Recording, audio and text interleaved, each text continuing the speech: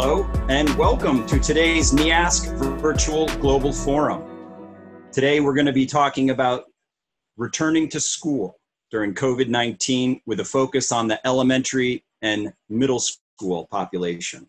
I'm Jeff Bradley, Director of the Commission on International Education at NEASC, and working with me today is Trillium Hiblin, Associate Director of the NEASC Commission on International Education. We're excited that today's audience includes more than 1,000 registered educators and colleagues from the US and more than 65 countries, all part of today's conversation. Thank you for your participation. Educators here in New England and around the world are asking themselves and each other, how are we going to do this? We recognize that this question applies to the practical requirements of managing a safe and effective restart of school operations.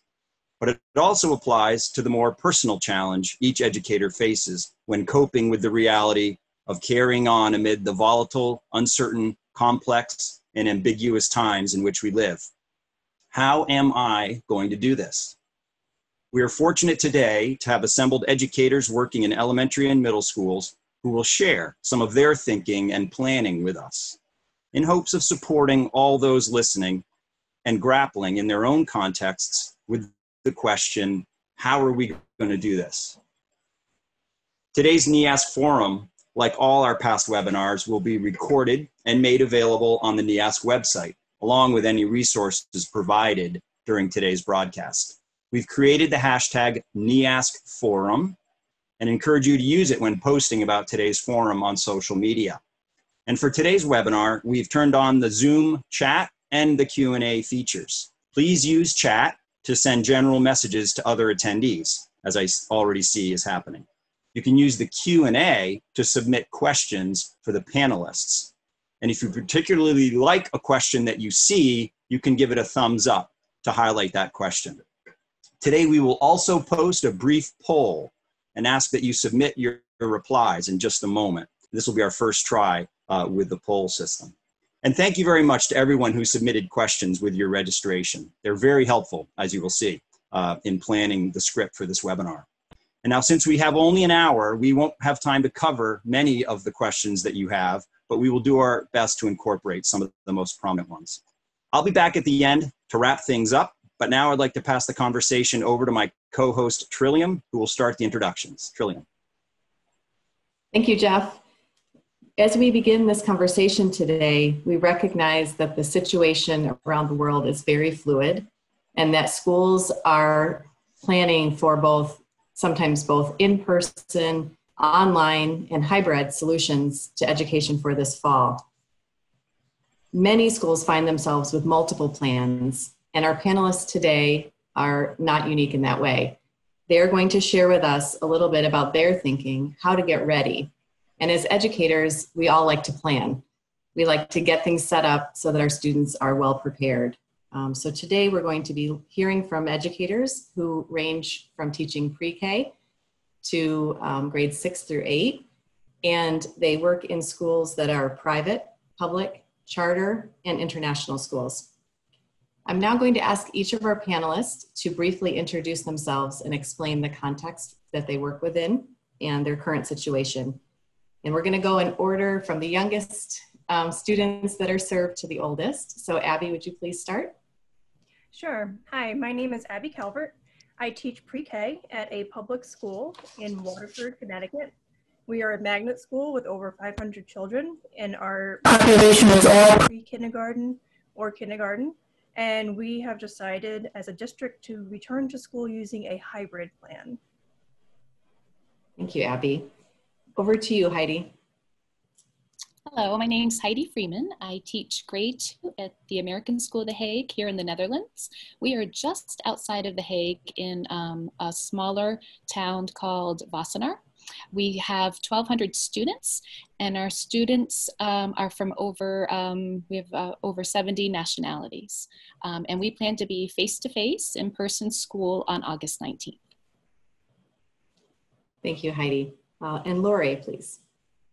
Hi, I'm Lori Ozmay. I'm here in Ankara, Turkey. I teach at Bilkent Laboratory and International School. We call it Bliss. I teach grade 3, and I'm also the grade 3 coordinator this year. I go back tomorrow, actually, and teachers will come in next Monday, and then the students will come in on the 24th. So we're getting ready for a face-to-face situation as of today. Thank you, Lori. And David, grade 5. Dave Barton, 5th grade classroom teacher at a public school in Falmouth, Maine, a school of 900 students, grades K through 5. And pending school board approval, our plan is to have students, elementary students in school 4 days a week for half the day, with that 5th day being all virtual. Great. And Kristen, please. Hi, I'm Kristen Roberto. I teach in a pre-K through 8th grade public Catholic school in Rhode Island. And it's right on the border of Rhode Island and Massachusetts. So we have students from both those two states. We have a little less than 200 students in a building that has held over 400 before. So we are easily able to go in person and space out starting, we go back August 24th, and the students will come in on the 27th.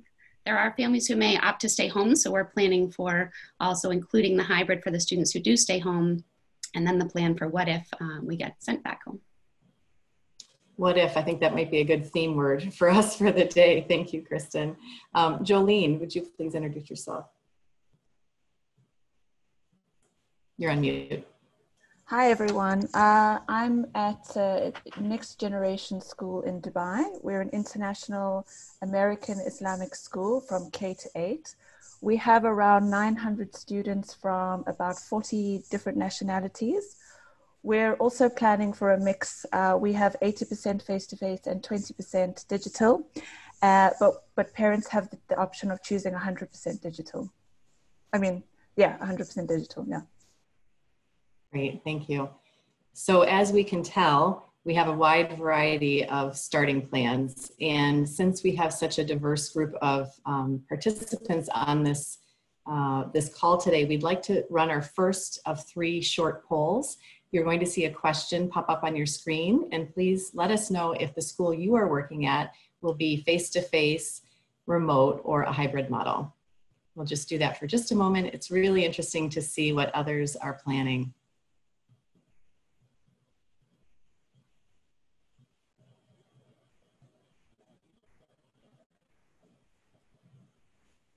Great, we're just gonna leave that for another 5 seconds or so. Make sure everyone gets a chance to answer.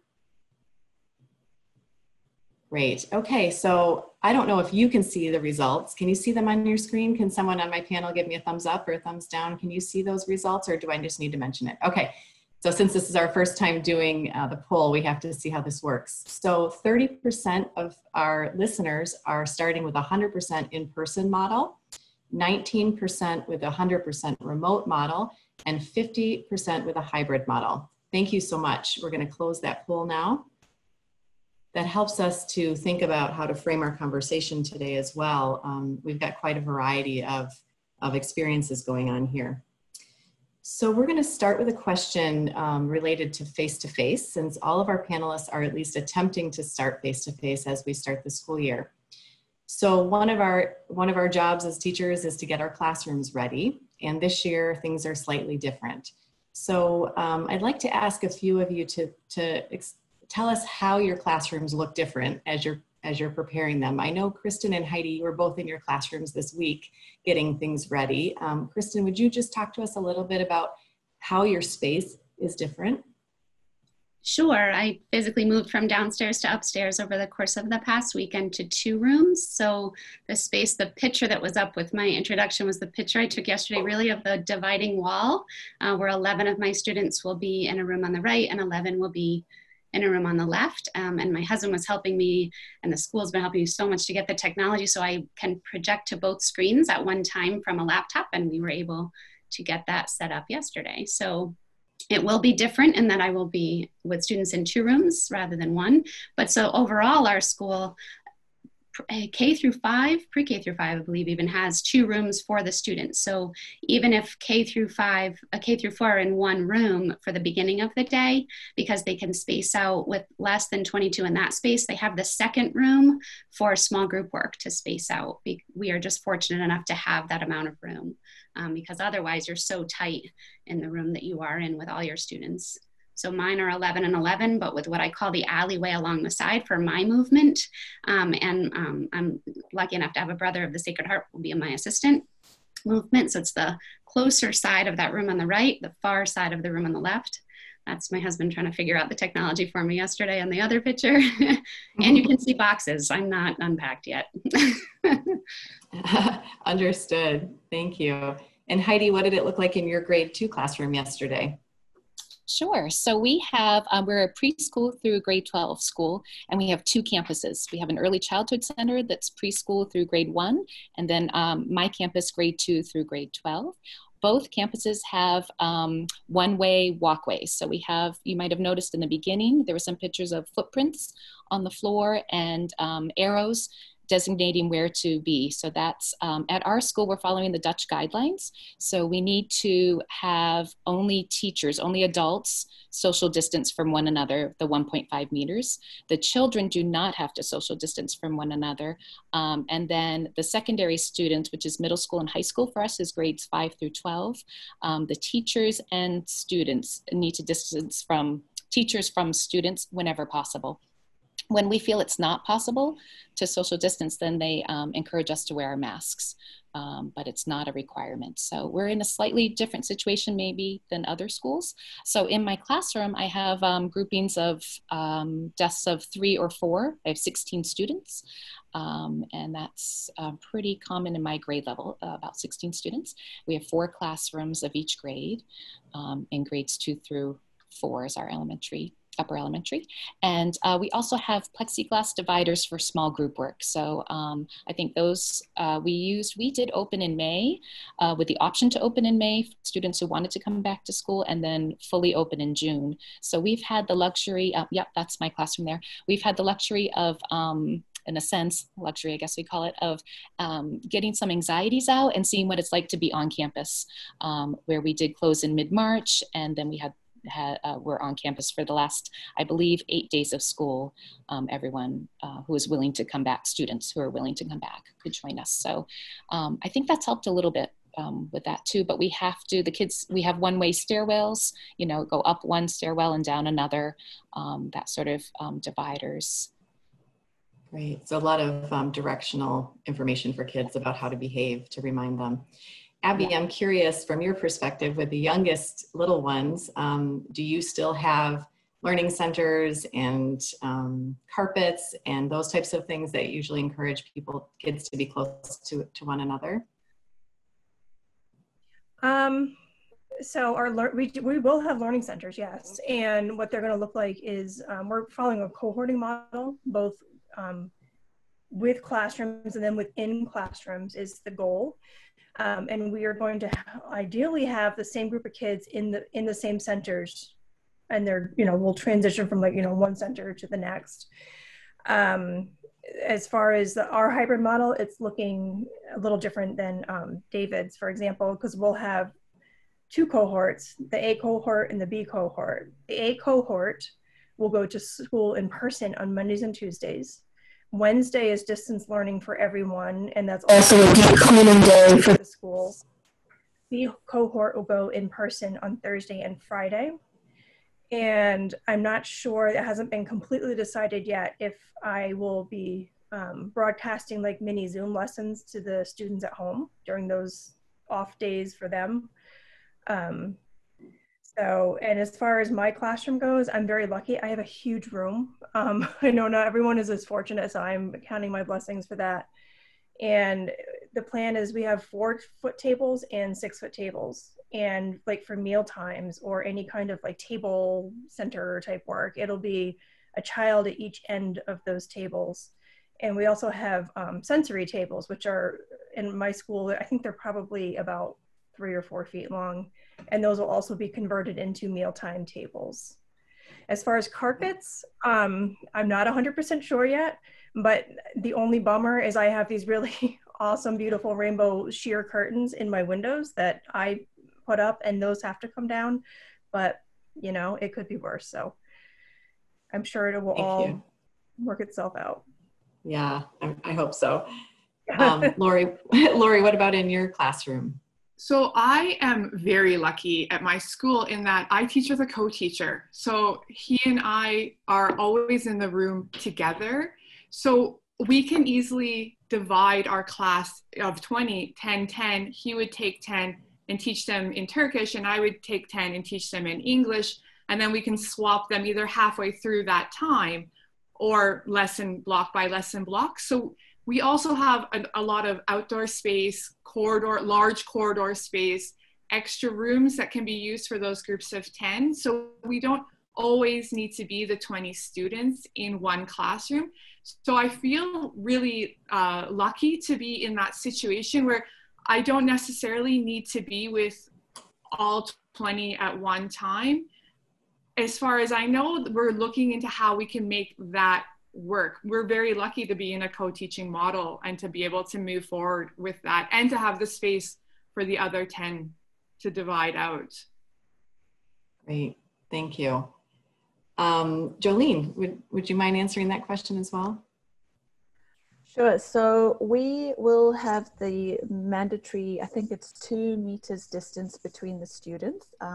In middle school, our issue, we have all the safety things in place, so that's not going to be the issue. But what we're focusing on is student buy-in. So what we've planned, some of the brainstorming we've had, is to get students to do a bit of research and ask them, okay, well, what do we need to do to keep ourselves safe? And let students give us that and tell us, okay, well, we need this kind of distancing and we should walk this way. And so that the students feel that they've made that up.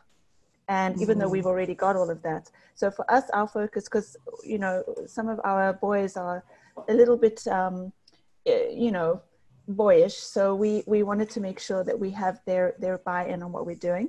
But we have the KHDA, the UAE government has given very clear structured guidelines for us to follow.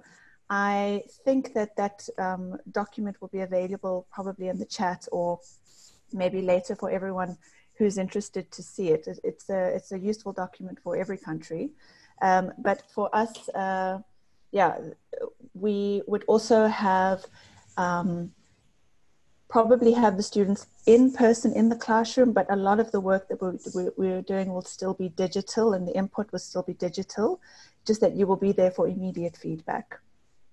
Jolene, just out of curiosity, we just saw the image of what looked like maybe the front of the building with a little space. What is that? Okay, Can you explain? So, sure, we are going to, this is going to be our sanitation tunnel. So students will just walk through and be instantly sanitized. We're also setting up thermal cameras to check the temperatures for students. I saw something in the chat, somebody made a comment about, will the girls be girlish? I don't mean to, you know, mix gender stereotypes. Our girls actually are very gentle and very lovely. It's our boys who are less likely to stay in their seat as mandated. So I didn't mean to offend anyone. On that note, let's turn it over to David, our poor only male educator on this panel. Sorry, David. Yeah, so as I mentioned, I hesitate to use the word easy. I think a better word with this social distancing in the classroom, I feel like a better word might be manageable. But our model, it doesn't have 20 kids in the classroom at once. So I'm going to have, you know, upwards of 10, maybe 9 or 10 at a time. So I think that makes it a little more manageable. But unfortunately, you know, some of those comfy spaces in the classroom that we accumulate, the rocking chairs, the coffee tables, the cushions, are going to have to kind of go into storage for a little bit right now. But we're incredibly fortunate in our district. They created a committee called ECO, which stands for Educating Children Outdoors. So they've identified 60 places like around our campus that could serve as an outdoor classroom. And many of those even with a canopy, complete with like Wi-Fi hotspots and things like that. So obviously weather permitting, I think it'd be a little bit easier for us to social distance outside. But, you know, haven't been able to get into my classroom yet, but certainly things that I'm mindful of are trying to optimize the space, optimize the perimeter, minimize those like teacher-only areas. But you know, it's the reality in the world we're living in now. So we're embracing it, and I, for one, am excited to get back in the building. Yeah, thank you. It does seem like that piece of the planning is very important, how you're going to use the space, how you're going to keep kids safe.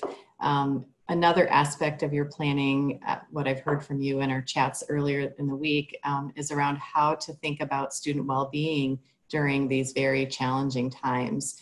So could you speak a little bit about what your schools are working on to ensure that when students do get to come back together, that there are ways to process what they're hearing in the news, what they've experienced personally, and some of the lack of social contact they've had with other people their age during these last months.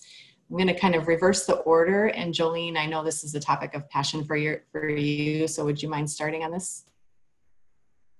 Yes. So what we did when we had the lockdown initially in the Emirates, we focused our inquiry questions based on things about the pandemic. And I'll read those questions out because it gave the students an opportunity to look at it from an academic perspective. So we had, how might a global pandemic present opportunities and possibilities to create a better society for all? And then we had, in what ways do we need to think differently about health and well-being as we address challenges such as a global pandemic?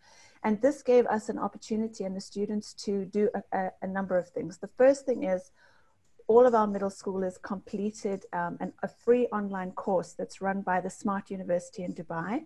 It's called How to Break the Chain of Infection. And this equipped students with student level information about what it is, how infections are passed around, even how to wear a mask properly. So from the very outset, they had this knowledge, they were equipped. The other thing that happened was the Dubai government inspected all schools how we were doing e-learning. And they were not interested too much in how we were assessing and how we were teaching. They cared about our focus on well-being. That's how we were assessed. So we spent a lot of time brainstorming, how do we make sure our parents, our students, and our teachers are coping? And we did that in many ways. We had a lot of coffee and chats with students one-on-one. We had like a lot of social activities. Our focus was on well-being, and even moving into the first 2 weeks of school, our focus is going to again be on well-being and how to meditate and how to, one unit, we focused entirely on memes, how to use humor, how do we process a difficult situation, and what do memes tell us about how we deal with that. So yeah, I have a lot more to say, but I'll move on. That could maybe be a great additional entire webinar, and I love your ideas, Jolene. Thank you. Would any of our other panelists like to speak to that particular question? Just unmute yourself. I know you probably all have things to say. Go ahead, Abby. Yeah, so similar to Jolene, when we return to school, the plan is to focus on regrouping, speaking of, to that social emotional piece that's so vital in all grades, but with your youngest learners, it's a line to toe between scaring them and being honest with them, because they don't understand things in the same way that older children or adults do. So we're going to be focusing on that social emotional piece, regrouping. Morning meeting has been traditionally a time for calendar, for weather, for math stories, and we're shifting that into a time to share, a time to connect, to answer questions, to have a safe social distance greeting. We follow the responsive classroom model, and that's one of the things that the children really like to do as well, is like greet each other, and kind of just shifting it and telling social stories about mask wearing, about germs, about the current situation. Can I ask, Abby, what are some of the ways that what are some of the things that you're telling them to do in terms of greetings that are different? Is it things that they're going to say? Are you doing elbow bumps? What are your options? You might like mirror someone dancing, or you might like clap 3 times or do a wave. I mean, traditionally each child, or each classroom rather, has an apron, and there's 4 choices that are like Velcroed on there, and they, you know, vary from week to week, day to day, and each, we have a greeter, and then the child who is being greeted gets to choose. So like obviously the contact ones, like the high fives or the hugs, those are unfortunately out this year, but I am confident that my colleagues and I can come up with some very creative ways that are contactless, but also fun and engaging and connecting. Those are some great ideas. I know our listeners have always appreciated those direct tips from classroom teachers. Yeah. Do any of the rest of you have other ideas about building your community this fall and you know, really enhancing the sense of well-being? Go ahead, David. Yeah, so I think a big reason that our district had kind of decided, you know, there's obviously more than one hybrid model.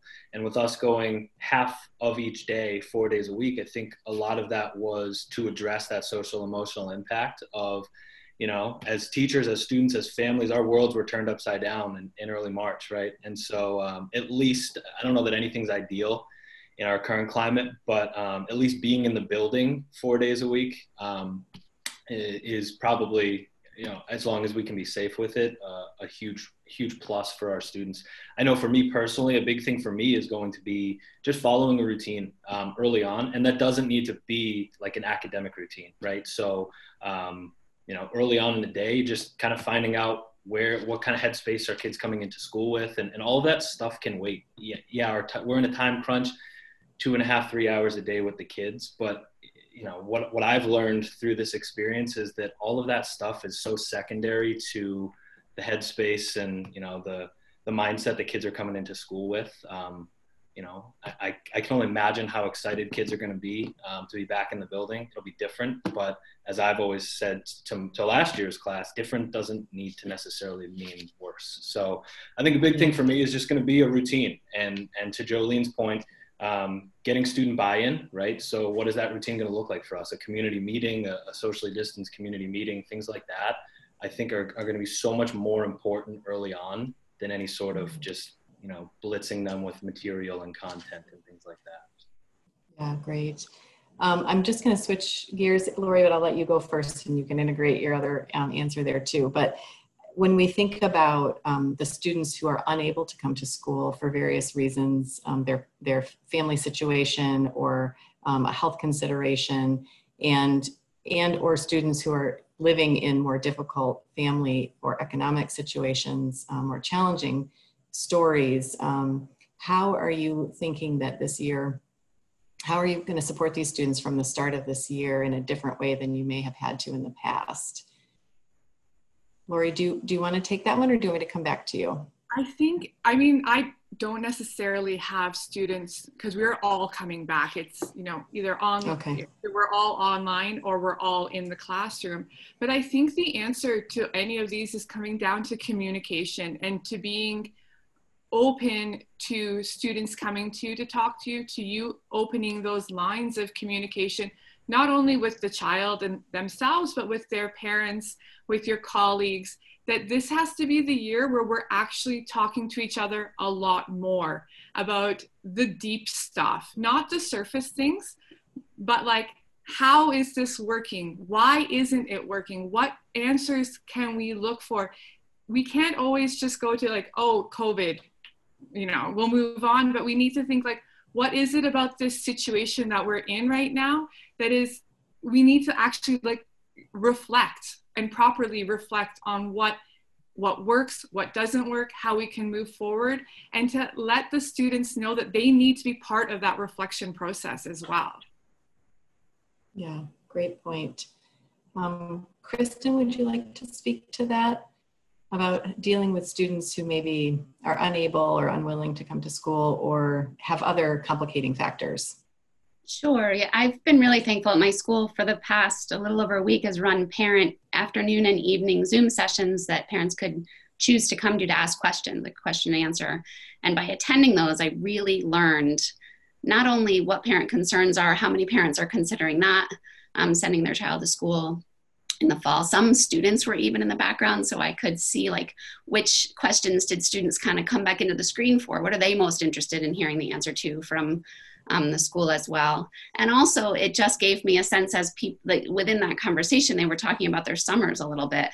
So I learned, okay, who has had some experience wearing a mask, who has not had to wear a mask for the summer with their own family. So how difficult will that be as we come back? So I was thankful that if you have an opportunity to have some question and answer with your parents before you go back, I found that very helpful. And then also just I am going to use outside as much as possible. We are also lucky enough to have outside space and families who've offered us tents for those spaces or canopies. The use of outside space, I need to make sure those students who choose not to come to school, that I can still have them over Zoom while we're outside. So that's had me, that question from a parent on a panel had me looking, all right, which, am I taking a laptop outside? Am I using the iPad for that? So just lots of things to consider, because yes, I think we'll have to get a good gauge each day of how the students are feeling and how nervous they really are. Yeah. Yeah. And that brings some equity questions into play as well. You know, if you're doing Zoom at the same time you're working with students in a room, is that the same, type of experience, especially like you mentioned, Kristen, if they can't hear you well, for example, if you're outside, is that going to cause problems? What are some other ways that you've been thinking about helping the most vulnerable students in your population? Heidi? I was thinking that it's really important too. I'm similar to Lori's school, where we're all going to be on campus. Currently that's our scenario right now. It's really important in that responsive classroom morning meeting time to, even more than we normally would, like the first 6 weeks of school at that beginning where you're establishing all those routines, to really listen to them and see what they, what are they thinking and talking about, and kind of gauge what they want to share. And, it's kind of surprising sometimes how much, we want to get on to the next thing and forget to listen. So really listen into what they have to say. And I was also thinking, when Lori was talking about using your counselors too. So really lean on those counselors for any ideas or help that they can provide. Use your resources within the school, or your, learning support teachers or whatnot. But the counselors have a lot of great ideas, and bringing them into those morning class meetings as well, I think would be really, really helpful.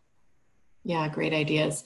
Do any of you have any other particular tips about ways that you're orienting students to what's coming, orienting new staff?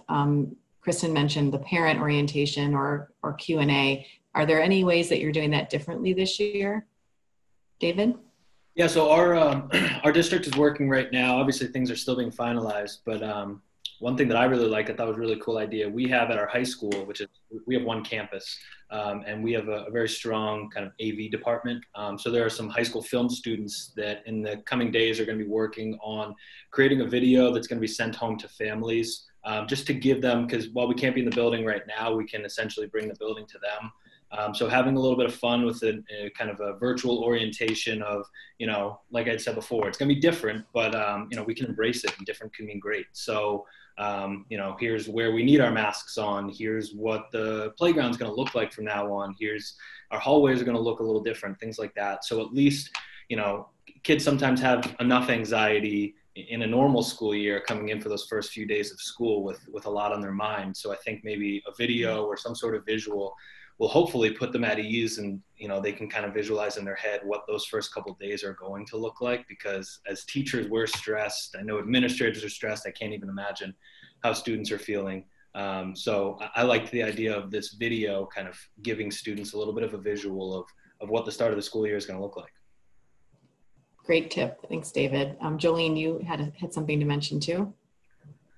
Yeah, so our school actually made a video showing students where they'd be walking and different ways to greet each other, air high fives, that kind of stuff. I just wanted to go back to how we're dealing with students who aren't going to be on campus. We've got a few things. We've got a parent or a family liaison officer who will be calling those parents on a daily basis if students are out. We also have our school has decided to really go for the personal touch. So even our superintendent, he will call families personally on a daily basis to find out how they're doing. And your teachers, so we're really trying to open up that conversation.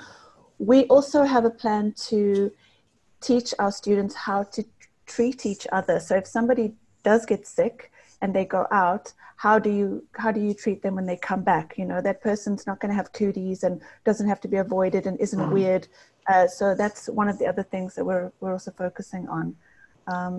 For the entry into school, we're staggering. So we're having certain grades come in at 20-minute intervals, so that there's no crowding in the buildings, there's no queuing in the sanitation tunnels, and we're also ending the day at different times for grade levels to leave at different times. That's great. And actually what you just mentioned is a perfect segue to a question that we're getting a lot, which is what will happen in your school that you know of? What are the plans when either a teacher, a staff member, or a student either tests positive or shows symptoms? What is that plan? And also related to that, are your teachers and or students being tested prior to starting school? That seems to be a frequent question in our chat today. Abby, it looks like you went off mute. Go ahead. Yeah, so can I mention one thing that I'm going to be doing before I answer that question? Yes, please. So we are actually doing a virtual Meet the Teacher Day, and my plan is to use my assistant, who is wonderful, and have her be like the student and kind of take her through the classroom as I would a student, so that the students kind of get a feel for not just the tour, but here's a person, so I'm kind of excited to do that. We'll have fun with it. Also, no one is required to be tested before the beginning of school, students or staff. The plan for if you're just symptomatic, you are to leave immediately as a staff member, notify administration and leave. And you will be allowed back when you either have a negative COVID test or you have a doctor's note saying that it's not COVID, it's XYZ. If you do test positive, you're not allowed back until you are fever-free, well, for 10 days, and then I think it's also fever-free for 48 hours, or 24 hours rather. And the same goes with students. Okay, great. We also have a nurse isolation room this year, as opposed to just the nurse's office, so. Thank you. Does anyone have a different experience? Heidi. So I have shared a link it's our public ASH page, and it shows our roadmap of our 3 scenarios, but it also has a link. If you click on it, it will say what the protocols are. So if you are symptomatic, then you do have to leave immediately, that sort of thing. But following the Dutch guidelines that we have here, if someone becomes sick, they will inform us what to do. So we maybe it's a different situation than in the States or other countries. So we are told what to do, what protocols to follow based on that. And then I wanted to just piggyback a little bit on Abby's. We're also doing virtual meets prior to school. We usually do a big ice cream social meet and greet day on Tuesday, the day before school. And we have hundreds of people in a good sized space usually, but now to think of that is impossible. So we're doing the same virtual meets, and I like her classroom teaching assistant idea as a student as well. But so just to get parents, because we're so used to, especially in elementary, of talking to parents sometimes daily at drop off and pickup. And parents are not, I don't know if I've mentioned this yet, not allowed on the campus unless by administration invitation.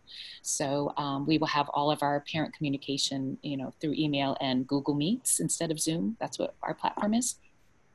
So it's an opportunity for them to see our classroom virtually the day before when they normally come in and, say hello to us and meet us and whatnot. So, yeah.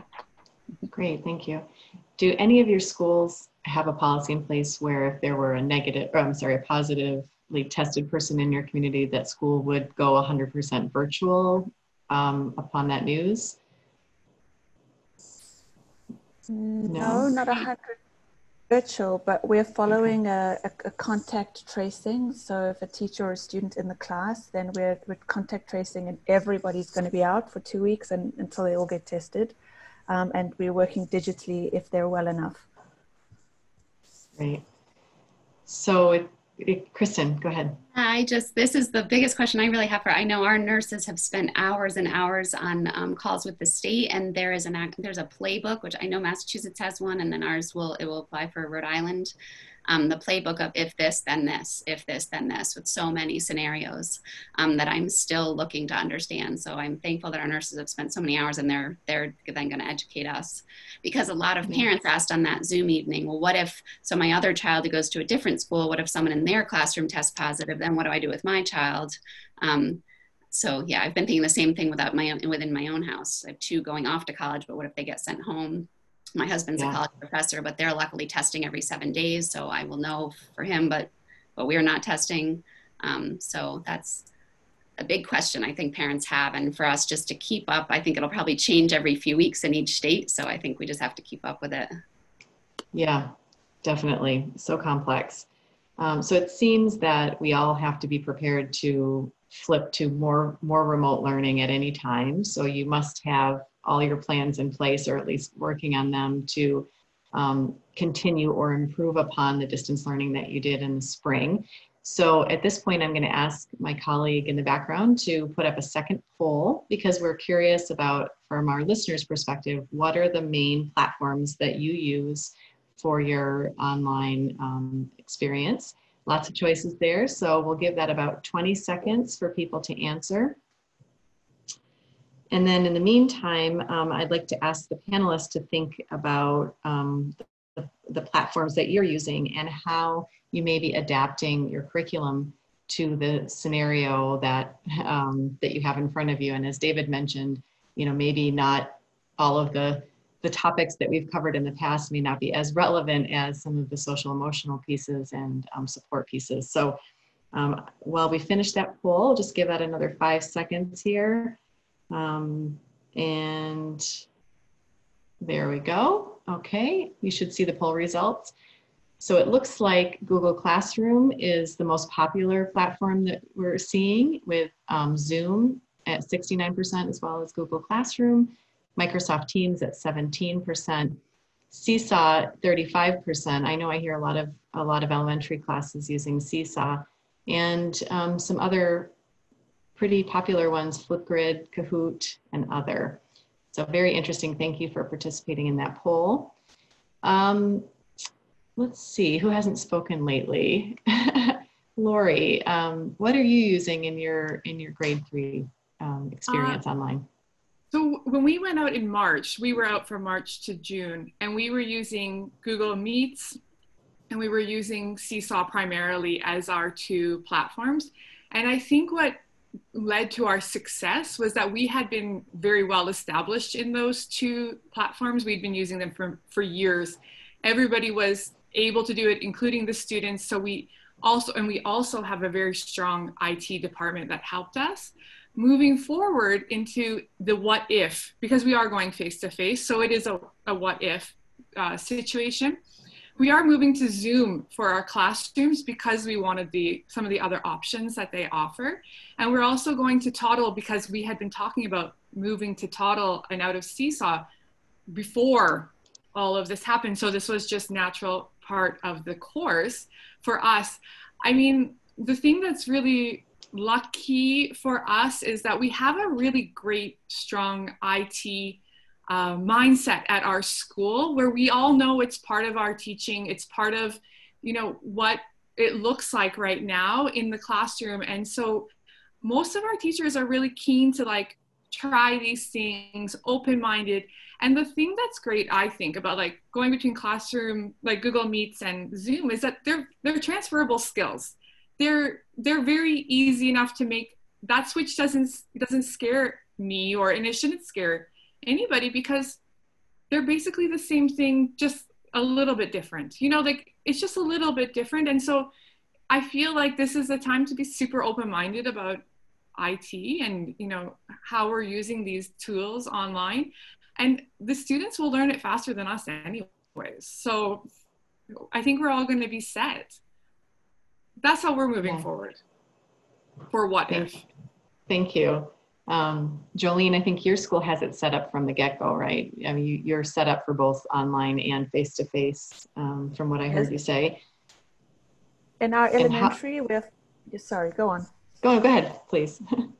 Our elementary, we're using Seesaw, and I think we might be moving from Zoom. We were using Edmodo for our middle school and Zoom, but our management has decided to move the middle school onto Microsoft Teams. And our PE and art will be online. And there'll be, like our other subject is moral education. It's a mandatory subject in the UAE. The tasks will be set online with asynchronous tasks that students can complete at any time.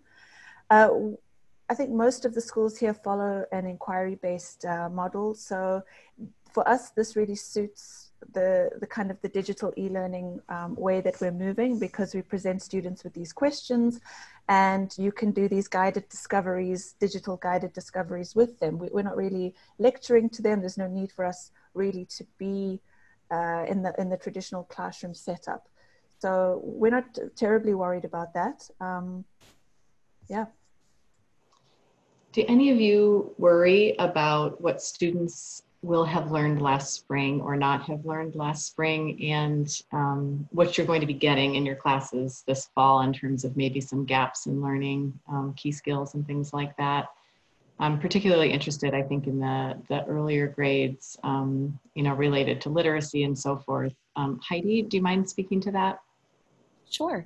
So one thing that our administrators, our principal and assistant principal and counselors chose to do was to loop cohorts to the next grade level. So not the teachers. So if you're a kindergarten teacher, you're still in kindergarten, but your whole kindergarten class moves to the first grade as a group, because they missed so much time together in the spring and we were wondering about gaps. So now as a second grade teacher, I only have one teacher I need to communicate with instead of four about about the individual students, but as well as what curriculum were they able to maintain and keep up with during the VLE. So I think it's also goes back to the student well-being. I think those kids are going to be feeling so comfortable, especially second graders for us moved from a different building to a new building, and also in these times. So they will all already have each other. And then we have new students coming into those classes, of course, that will be integrated in. But I think that is helping us the most with understanding what the gaps might be,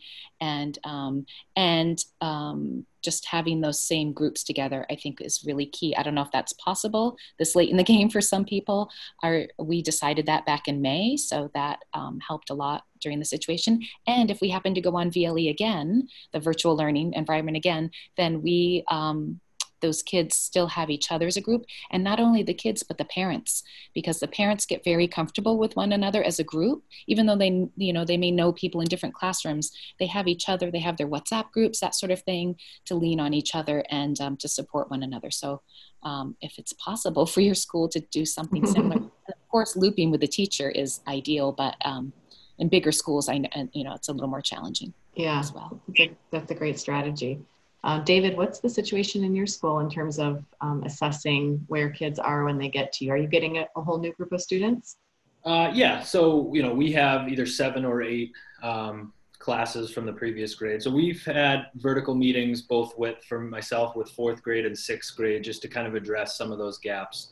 But as I've said, and will probably continue to say, I just think that those gaps, they'll be addressed in due time. I just think that's so secondary to, especially early on, just making kids feel comfortable, giving them hope, and bringing normalcy to just this unprecedented time. But as far as class construction, I know there's been some thought put into, pods or cohorts of kids from, so I'm not getting kids from 8 4th grade classes, I might be getting kids from 4. And it's not a perfect situation, but there's some comfort level with, some kids that they've been in classes with. But as far as gaps and things of that nature, we talked to the grade below us and the grade above us, and just the reality was we're not able to address everything. It was a crazy time, and we had this kind of emergency remote learning dropped on us, and it was, permission to give ourselves grace and just kind of have that discussion about what we weren't able to cover, maybe what we weren't able to dig as deep as we would have liked to.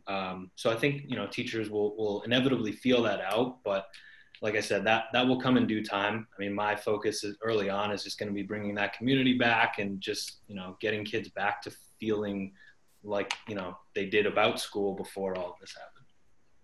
Yeah, great.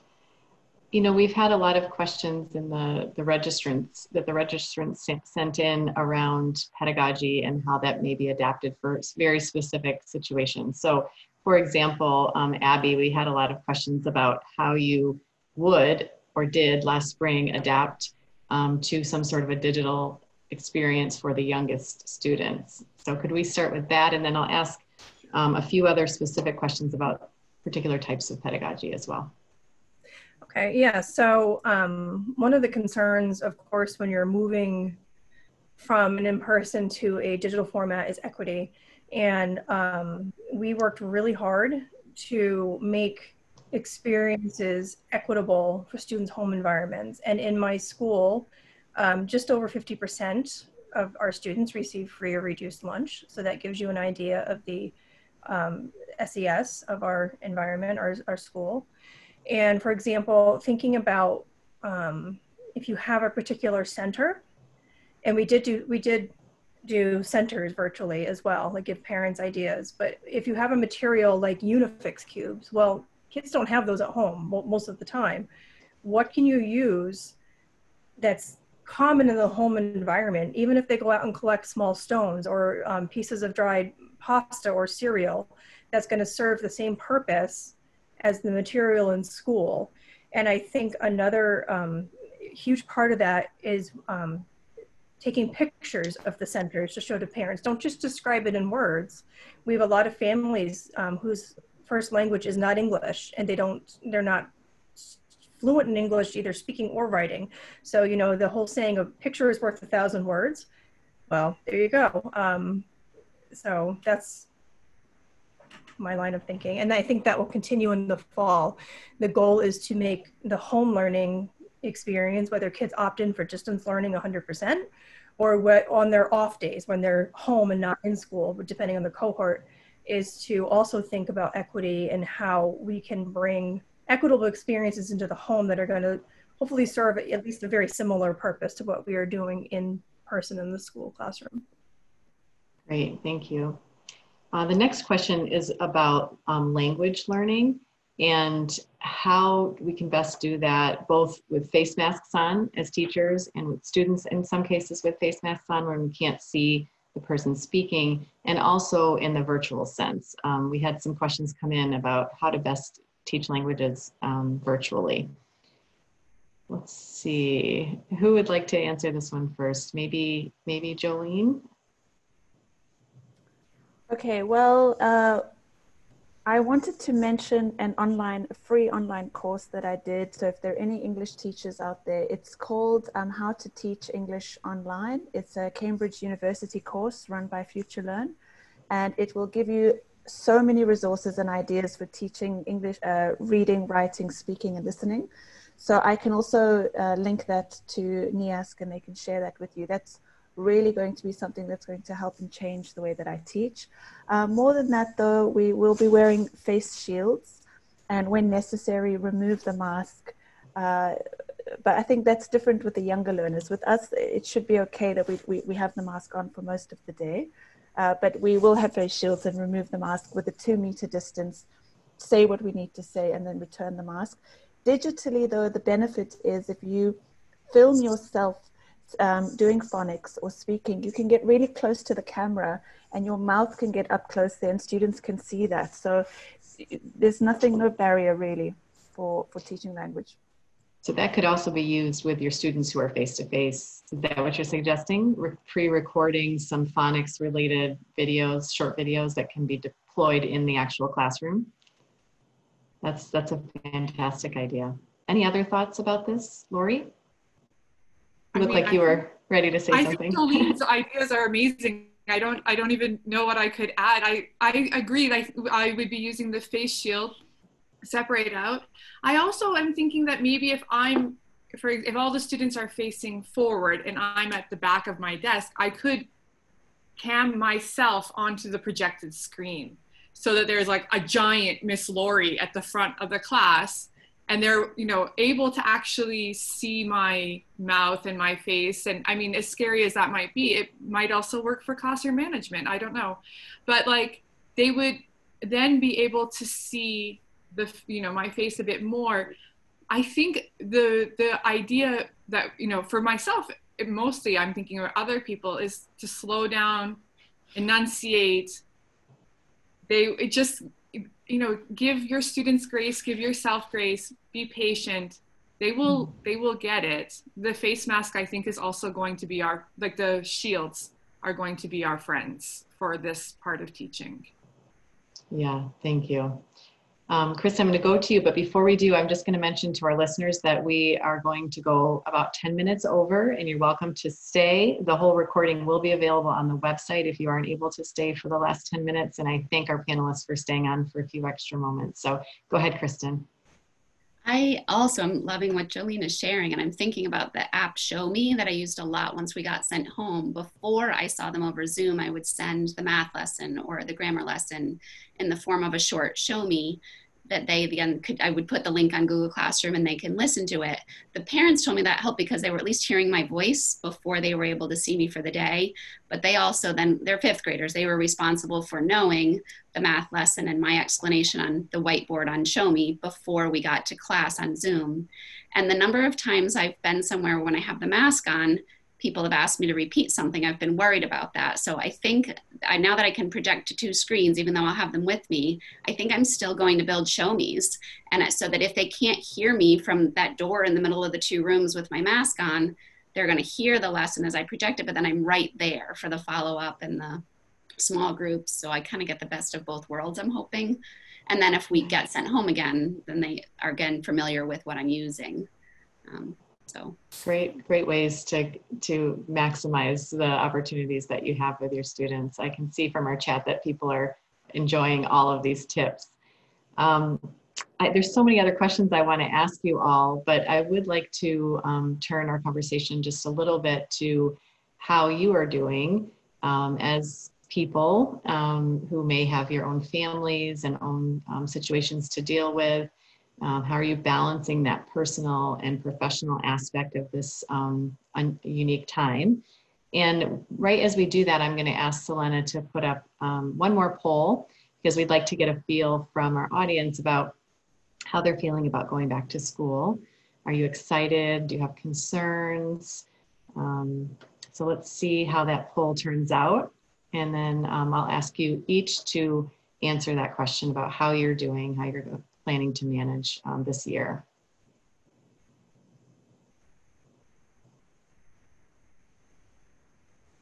There are a few extra words in this poll, so I'll give it a few extra seconds for reading time.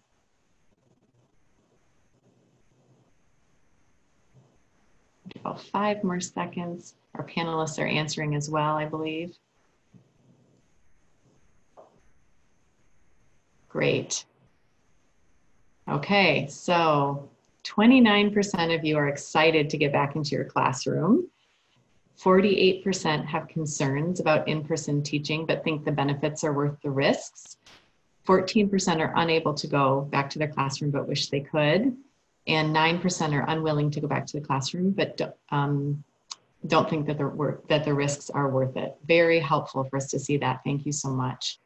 And we can share these poll results along with the video on our NEASC website afterwards if you're interested in thinking about that again. So why don't we go in reverse order of how we started the introductions, and start with Jolene, and we'll go backward from the oldest students that you serve down to Abby, the youngest. And let's talk a little bit about your personal state and how you're going to balance those professional and personal responsibilities this year. All right, well, I have to say, most of us in Dubai are feeling, or in the UAE are feeling quite relaxed. We have very good leadership and clear guidelines. So we're not really, for the most part, as a teacher, I'm not really stressed out. As a parent, I have a young daughter. I'll be honest, I wouldn't send her to nursery at the moment. My husband will take care of her for the first couple of months until we see what happens. But I have been spending a lot of time upskilling myself. I've done a lot of courses and online training and things to make myself a better digital citizenship or citizen, a better digital teacher. But honestly, I feel fine. I feel great. I'm relaxed. I trust my government. I trust my leadership at my school. So for me, I'm cool. I'm ready. Thank you, Jolene. David, let's go to you next, please.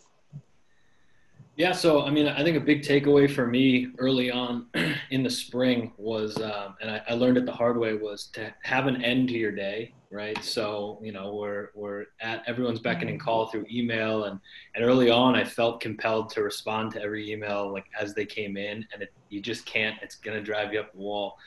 So that was something that I picked a time in the afternoon. And that was my end time. And, you know, I might make a to-do list of things that I need to get to for the next day. But as someone, we had our first child, a daughter, 6 months ago, so right before the shutdown. So in a lot of ways, you know, I talked to my fifth graders last year about silver linings. And, you know, you may not see it now, but pick something. There's something good that's going to come out of this. And for me, it was time at home with my daughter that I never would have gotten. But the balance thing is huge. And conveniently enough, with my students, I do a thing at the beginning of every school year. It comes from an author named John Gordon. And he has this idea of a one word. So it's kind of like a New Year's resolution. But as we all know, you know, January 5th, you know, you fail in your New Year's resolution and then you wait till the next year. So the one word is just that kind of North Star, that guiding light that whenever you need it. So I've used them in the past, love, purpose, things like that. And conveniently enough, mine for this year is balance. And so I've tried to figure out some new hobbies and things like that. But, you know, and I think it's super important for us as teachers to communicate that to our students. So, you know, last year in the spring, it was talking to our kids about, you know, yeah, here's your work for the day, but it's 75 degrees and sunny out and it's been raining the last 3 days. So go find a comfy spot outside and read. This stuff can wait, you know, that kind of thing. But yeah, so the balance is huge. And to Jolene's point, I feel very strongly with our administration and the protocols that are being put into place. And as long as we can safely do so, I'm excited. It's what we live for as teachers, right? I'm excited to get back in the building. Thank you, David. Kristen? I was also part of the 29% who's very excited to go back. And I think part of my comfort comes from, the support that I have around me. My school was amazing at the transition in the spring, and we get to go back, but we're ready for both scenarios now. Also that it's a Catholic school. I'm very Catholic, so I pray every day. I never feel alone. I actually feel really ready to do this. And I know the students are, I think, able to find comfort in that as well, and that we're such a nice community. As a parent, I do have 2 students going to college. That's where my fears are at the moment. So they've called me out on it. I keep saying I'm not stressed. I'm so ready to go. But my 2 adolescent daughters have said, then why do you have stress acne all over your face, Mom? So being called out on the fact that you say that you're relaxed, but you're letting off the cues that you're not. So yeah, we're all worried. And then I have a son going into 7th grade who will, because both colleges are open, very soon be the only one at home. So I'll just get him to school each day and then go to school. We are lucky enough to all be going, so. Thank you, Kristen. Lori, over to you. I am very ready to go back, like physically, emotionally. I want to be in a school routine. I thrive well with routines, but I'm not going to say that I am not struggling with anxiety about it at the same time. There is definitely moments where I feel my anxiety is full on, and it's not anything that it can be controlled. And I know that about myself. I meditate and get myself through it. Part of it is because I'm coming as a teacher, coming back, and I, care for my students and I care for my colleagues and I want everyone to be healthy. I'm also coming back as a parent. So my 2 daughters are going to school, and like, it is a lot. And I'm not going to say that everything is perfect and we're all going back and all the answers are there. That's not what it is. And, I want to go back. I'm ready to go back. but I'm shaking while I do it. Like, I can say that. Thank you for being honest. It's great for all of us to hear that. Let's see, it looks like we're over to Heidi next, please. I am also part of that 29% who's excited to go back. I think I have, concerns as our numbers start to rise here in the Netherlands. We always are on the lookout for what might happen, but I feel that our school, based on how we transitioned in the spring and what we know now from that experience, that we could transition again to virtual learning if we needed to quite easily. I think it's been a different summer as we're international. We did not travel back to the States this summer. And that was hard for our family. We have family in New Hampshire and in Vermont that we didn't get to see, and friends. So we're doing as much virtual as we can and staying connected and whatnot. But that is unusual for us. And an interesting thing about teaching internationally is travel. So that's much less now. So that's kind of you have those emotional things to go with that as well. But it's important to take care of yourself and take time for yourself and to build in that family time. We have 2 daughters going into 6th grade and 8th grade. So luckily they love school and I can't wait to go back. One wanted to go back about a month ago. So it's not hard to convince them to go back because they're ready as well. And so I think it is challenging, but remember to take care of yourself as well. Thank you, Heidi. Abby? Yeah, I was part of the 29% too, but if I'm going to be completely transparent, I'm anxious as well. I'm an asthmatic, and in that vein, my own 2 children who are going to be in 2nd and 5th grades will be home with my husband. He's a college professor. We're fortunate that he can do the semester distance learning for his own purposes. But I'm really ready to get back in my classroom. When we were hit with distance learning, it was this all of a sudden, and whoa, like all this, well, it was new to me, technology, a lot of it. So I've taken the summer to just really familiarize myself, play around with some different ways of doing things, really kind of reflect and think deeply about, okay, this is a likelihood of this happening again, going full virtual. How can I better myself in order to be a better teacher for my students? And when you have pre-K students, you're relying a lot on the families. And how can I help my families, familiarize and get comfortable with this technology? So that's kind of been my summer, which is fine. I've really enjoyed kind of the learning piece of it. And as far as the physical environment of the school goes, you might think that like over 500 3-, 4-, and 5-year-olds is going to be complete chaos, and it's not. If there's one thing my colleagues and my administration know, it is young children. And I have full faith that we are going to make this work. We've got this.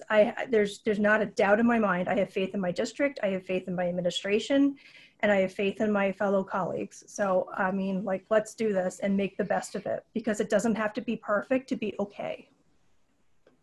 Wow, you guys, I have to say, I'm actually kind of choked up. I hope I don't lose it here. I'm going to pass it off to Jeff in just a minute, but I just want to say that these forums have been such a rich way for our extended learning community to share a common shared experience during this very difficult time, and your willingness to share even when you don't entirely know what it will look like or what will happen tomorrow. It shows how strong our community is and how lucky your students are. So thank you so much for your participation. Jeff is going to close us out, and we thank you so much. Thank you, Trillium, and thank you again to all of our panelists. And I hope you've seen some of the comments coming through in the chat. I think this has been a very important and powerful session. And I particularly appreciate the emphasis that all of you are placing on student well-being and the value that we all place on the community that we are part of within our individual schools, and that we collectively within the New England Association of Schools and Colleges are a part of community. We talk about learning communities being a school. I think we're realizing that really that word community probably needs to come first before the learning can happen.